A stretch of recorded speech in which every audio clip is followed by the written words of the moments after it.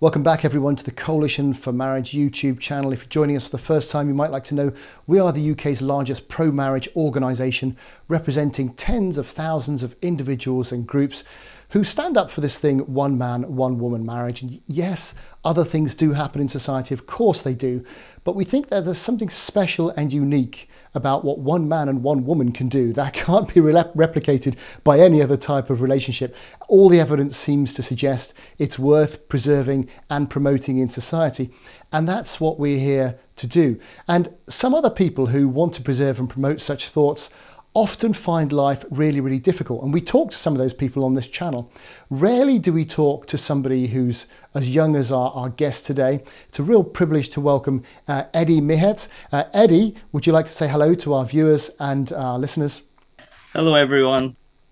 Now, Eddie, as I understand it, you've lived for all your life really in Dumfries, in Scotland, although your parents come from Romania, which is quite interesting, and you were attending a Catholic high school in your local area. I thought we would just have a conversation because we discussed recently about your experience in high school, and you were attending, you live in Dumfries, you were attending a local Catholic, as it were, religious high school. It was a Catholic high school.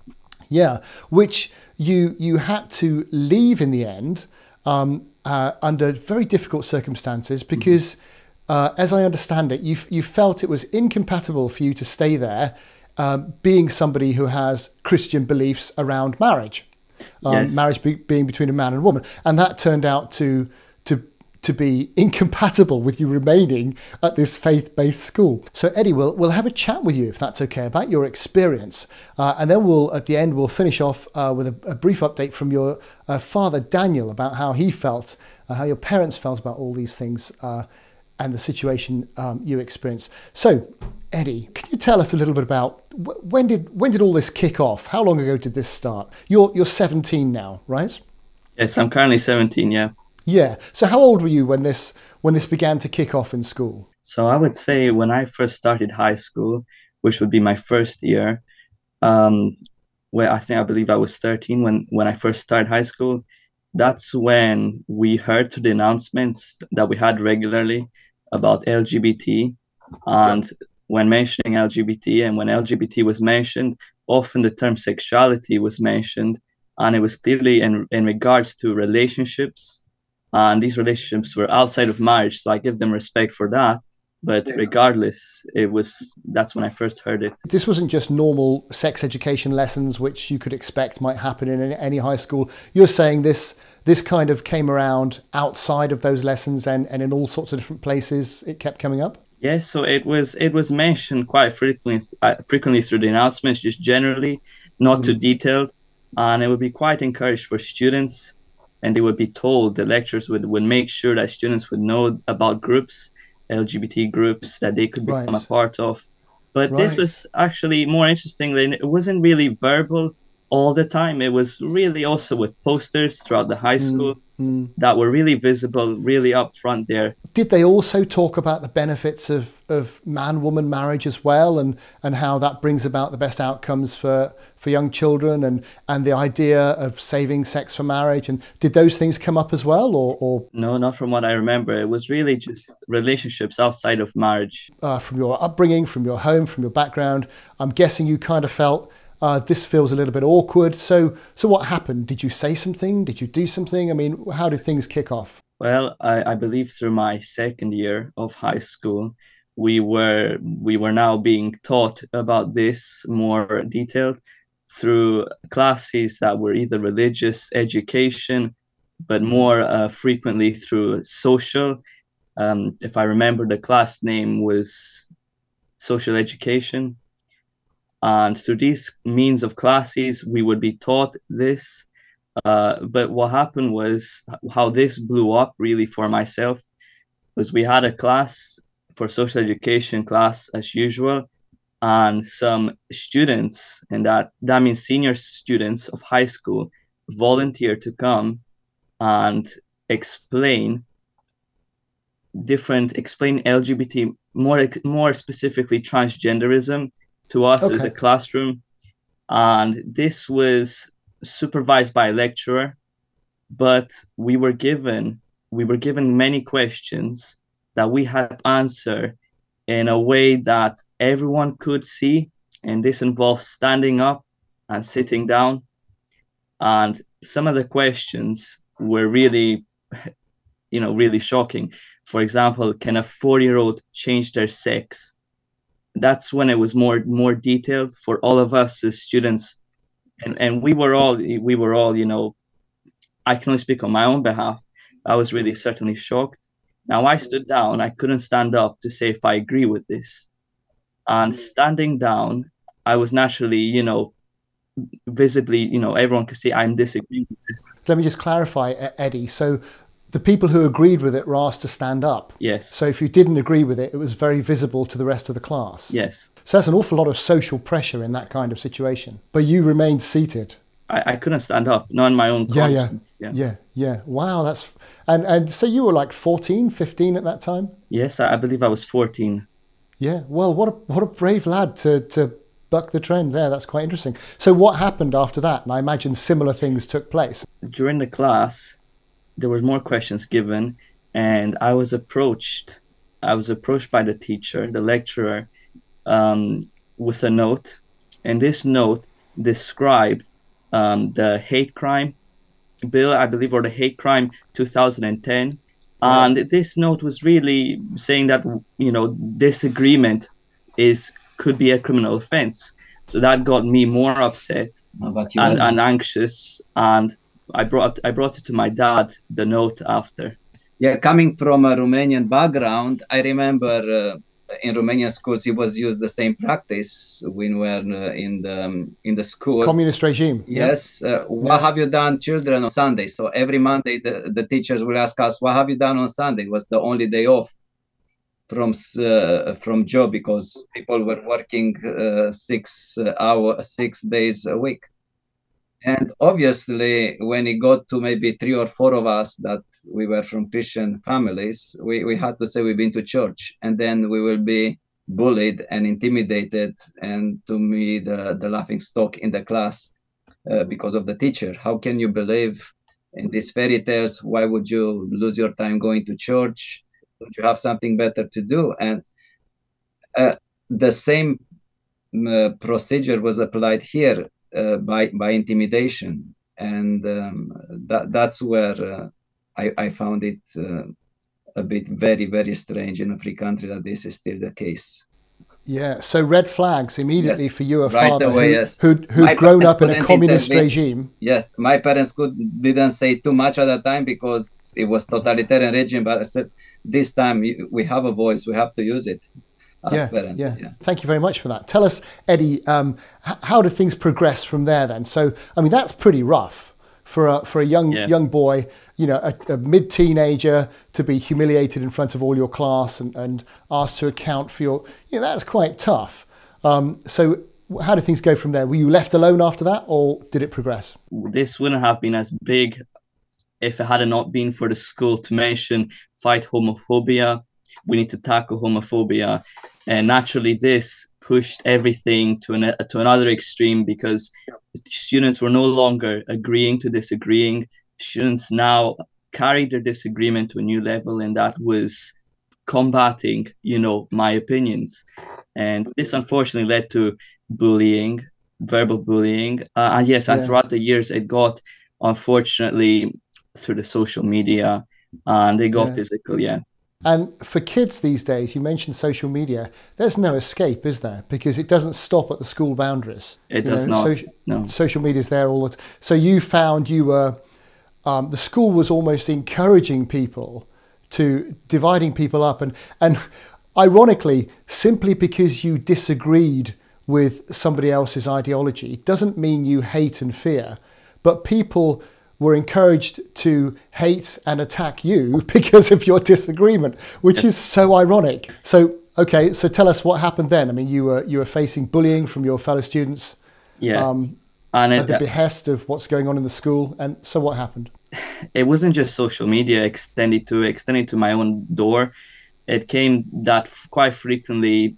Even now, I'm not even sure who came, but they would come to our door and they would knock on our door, and the knocking became kicking, and this was banging. Yes. Wow. So people came to your home. 10, 15 pupils usually. A group of 15 people came to your home as a direct result and kicked on your front door simply because you said you disagreed that a boy can become a girl or vice versa. Mm-hmm.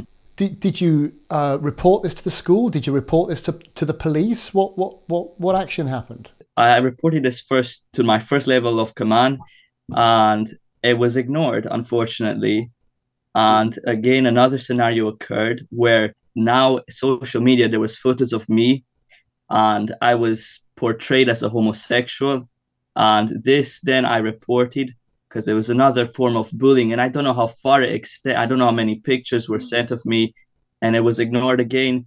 And after this, unfortunately, the police got involved, because student support, which this time it was one of the deputy head teachers, he was very friendly, he was very understanding, and he took the time to ensure that this situation is dealt as good as possible, and he recommended the police to be involved. So police got involved. I just want to cover over the fact here, you hadn't said or done anything offensive, you hadn't attacked people verbally or otherwise? No, I've never any time hit anyone, and verbally I do not recall ever, using their means that they used against me. Yet what you received in response was not what you'd call accepting and tolerance, is it really? Of course not, no. So okay, you've got the police involved. Where's the story go from there? The police recommended, and the deputy head teacher recommended, that I would extract myself from these online social platforms, and I would refrain, from even having a form of link or communication to these students. And that's exactly what I had to do. I had to make sure that my social media became private. I had to make sure that I could, delete these comments that were public for everyone to see as good as possible. And I had to then talk more with my deputy head teacher, because my education was at risk here. Because socially, I wasn't really fit. Socially, I was affected. Oh, I'm sure you were, Eddie. It was a nightmare, and I had to talk with my deputy head teacher, and he established that it would be better for me to drop my grades that I was currently studying, that was on my national fives, and then I had to go down to national fours. But this only gave me about a month's time to catch up on a whole year's of studies. Thankfully, I managed to get the grades, but it was very stressful for me. You ended up leaving the school, as I understand it. So what age were you when you left, and what kind of precipitated you leaving? How did that all work? Tell us a bit about that. I'm younger, unfortunately, than more of my students, so I left actually at 15. So and you're young in your year. I was very younger than others in my year. And leaving at 15, I managed to then progress with my current gained qualification towards college. You left because you felt you couldn't carry on in that school because the situation against you. Was anyone sticking up for you? Were any teachers sticking up for you? Were any students on your side? I left this group of people when I became a child of God, saved as a Christian. Having left this, I changed my perspective on things. And that's when I would say my deputy head teacher he had more respect to the situation, because he saw that, look, I'm now on my own. I've really detached myself from anything that could, be used against me, that could fuel things worse. And he was my only, no students. He was my only helper in this whole scenario. Wow. So no other students were in the same position as you. Nobody else was saying the same thing as you. You were completely on your own. Yes. I mean, it's been a little while now, not too long, because you're only 17, and you're in a separate college now doing your Scottish Highers. So well done. What subjects are you doing, by the way? So I'm currently studying business management. Well, that's marvelous. And As far as you know, the school are carrying on down the same old road. As far as they're concerned, no repercussions, they don't care. Eddie's gone, makes it easier for us to carry on. Who cares? Yes, unfortunately. And I'm really not sure how they're doing now, but from what I hear from other schools, I would presume they're, as you've said, they're continuing.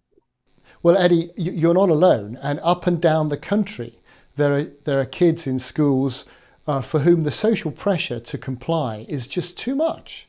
You know, they've got to do and say what the others are doing and saying, just like your dad was saying, in a communist regime, the cost of standing, or in your case, sitting, is just too high. Well, you know, Ed, it's a real privilege to talk to you. Thinking back, I mean, you've expressed a little bit about how it affected you emotionally, how it's affected you educationally. Is there anything you think you would have done different, you know, looking back, and lessons learned? Or are there any messages you'd want to give to young people in a similar situation? I would like to also include for this scenario that something I forgot to include was that it really got quite upsetting for me more when, having left the group of friends that I was in, there was many rumors spread like wildfire around me, as in many other situations in high schools they normally do. And this caused death threats to come to me from people that were not involved at all, who were neither LGBT or who were neither from the friend group I was involved. And this happened twice, and this was really why the police got involved. And this is really also why I had to leave, because even if I would have stayed, there was already too much damage caused.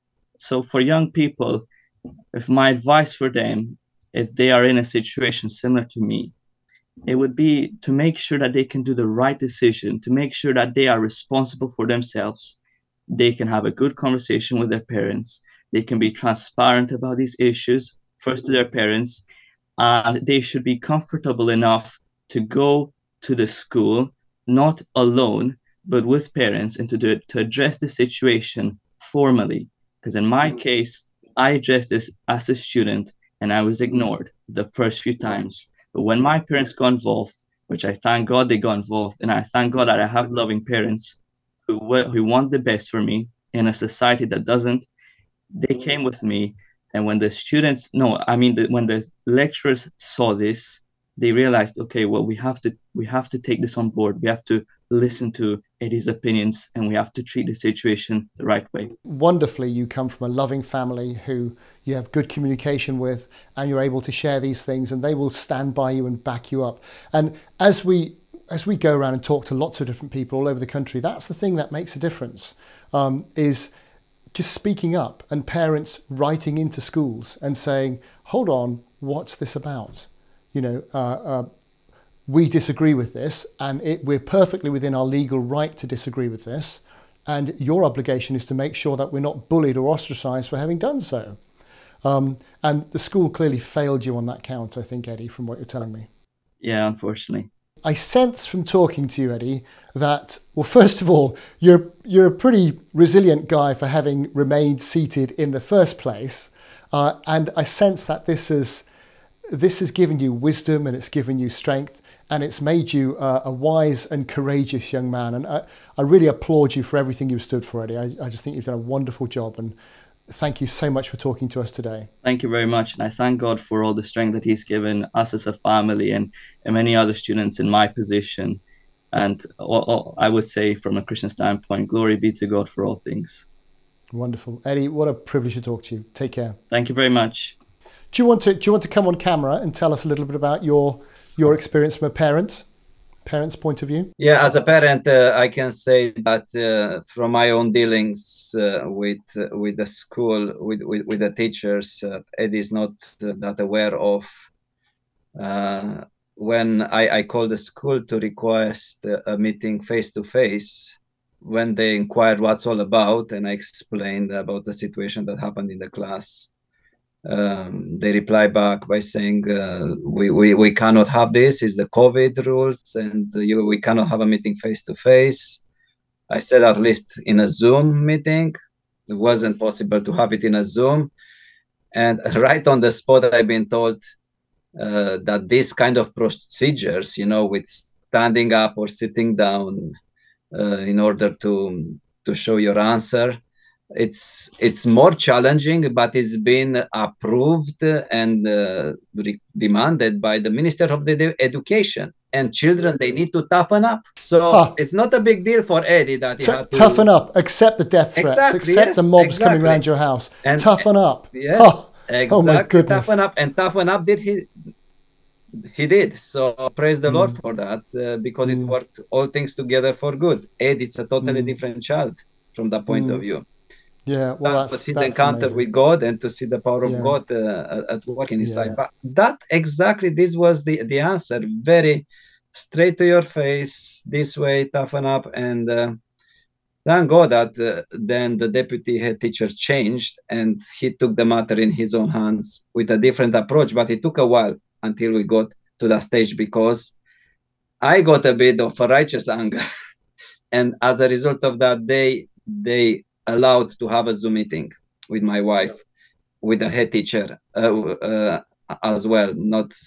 And then the head teacher said, yes, you are allowed to withdraw the child from all the classes. It wasn't just that social education class, it was religious class that they will learn about anything but Christianity. And then you will have, for example, yoga classes, when the children will be requested to do the exercises on the mattress in the class.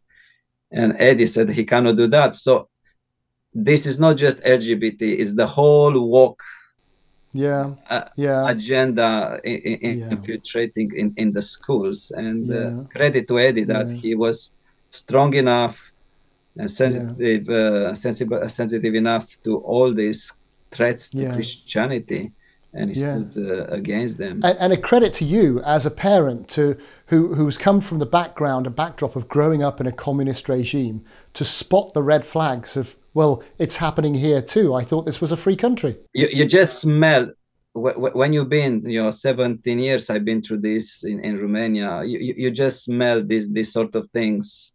The Marxist agenda behind all these things, that maybe it's not so easy to be detected for somebody who has not been ever exposed, like